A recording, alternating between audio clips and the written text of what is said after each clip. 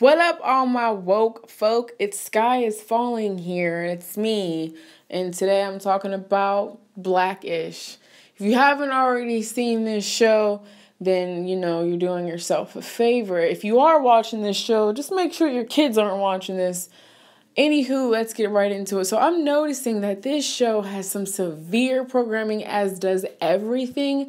But this show, they're trying to be like the Cosby shows. They're trying to recreate an all black show.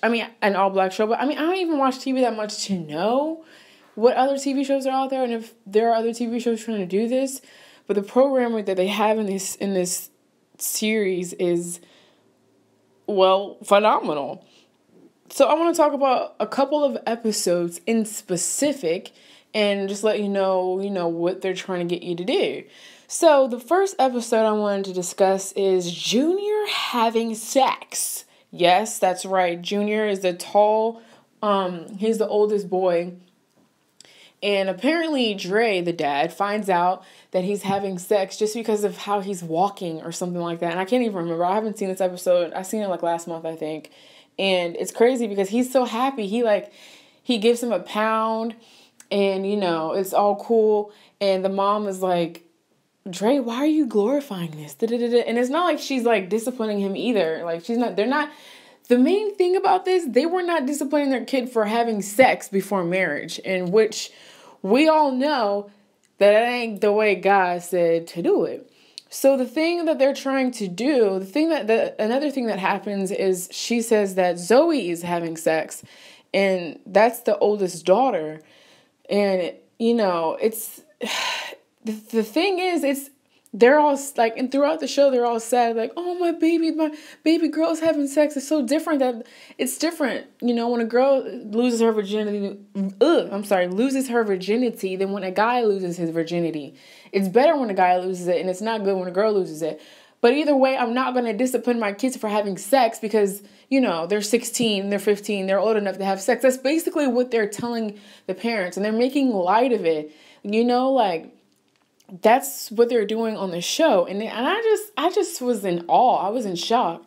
And one thing that they did do in that episode specifically, they did this parody of Get Out, which was ridiculous. Like, he found out that his daughter was having sex and he went to the sunken place. Yeah, haha, that was pretty funny. But the overall picture, the overall idea was to, say, oh, it's okay. Like, oh, you're not going to be mad that your daughter's out having sex, that your son's out having sex. Like, are you kidding me? Are you kidding me? Another episode I wanted to talk about is the twins. Those are the younger boy. That's the younger boy and the younger girl. And they had like some career day at their school. And so the youngest boy, he got back on his test that he was going to be a laborer. And everyone's like, oh no, that's awful. And the little boy was so excited and he wanted to learn how to plumb. Grandpa was aka Lawrence Fishburne, was showing him how to, plumb a toilet, plunge a toilet and stuff like that. And they're like saying doing those kind of things are, bad and it's not great. You should be a marketer like me, your dad. And it's like, well, yeah, marketing's cool and all, but when everything hits the fan, that's just, it's not that important to know. And it's pretty obvious what they're doing. They're trying to brainwash you and tell you and like subliminally, subconsciously tell you, you need to have a job where you dress up nice and look good, because that's what is most important. That's what matters, Common knowledge on being a man and doing things isn't needed. We can hire someone for that. No, that's straight BS. And the grandfather there is trying to tell him to do it, but they're still making light of it because in that episode, they pretend to break their back and they don't work anyway. So in retrospect, they're telling you to not work and do what you can for money. Like, not do what you can, but like do minimal. Like, don't use your hands when you actually need to use your hands. They're just trying to dumb us down so that we don't know how to do anything, so that we rely on the government for everything. Do you catch what I am saying? If you do, leave a comment in the comment box. No, gang. Third episode I want to get into is about Diane. Now, that is the youngest girl.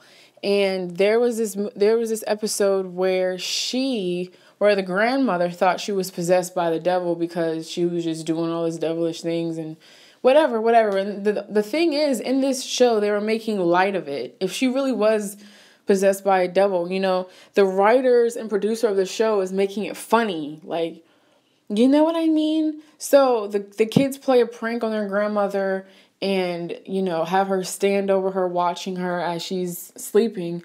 And the grandmother shows them the videotape and they're like, Grandma, what are you doing with a videotape in your room? You know, it's very perverse and it's just ridiculous. And trying to throw holy water on her, and the whole time it was some type of alcohol. And you know, it's just very contradicting. And the grandmother is supposed to be the one that's the Christian or the Jesus believer, whatever they call themselves these days, because there's so many names for everything, so many different names that don't mean what it should mean, a Christian. But anyways, I mean, this show is very catchy. You know what I mean? You know when the show is really interesting and fun to watch? Yeah, I can see that. But when you watch TV, your mind goes off. You're so focused in another person's life that your mind stops working and it only focuses on what you're watching. And so that's why it's easy to program. That's why they created a television. Now, okay. And the last thing I want to talk about is just Dre.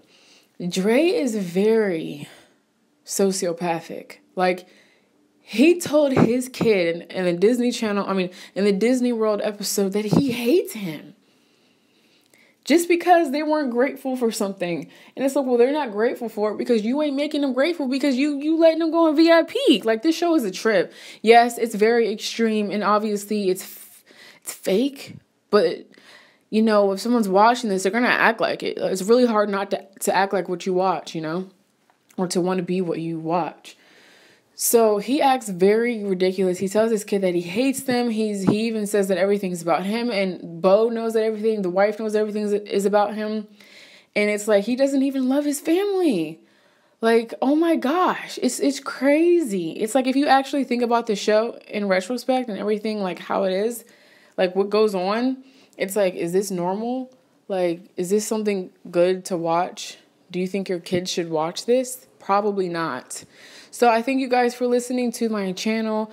I've had some things happen this past couple of weeks. It's been really hard, but I'm picking myself back up, and I still believe in what I believe, and I love you guys, and I love this channel, and I'm glad that you guys are here.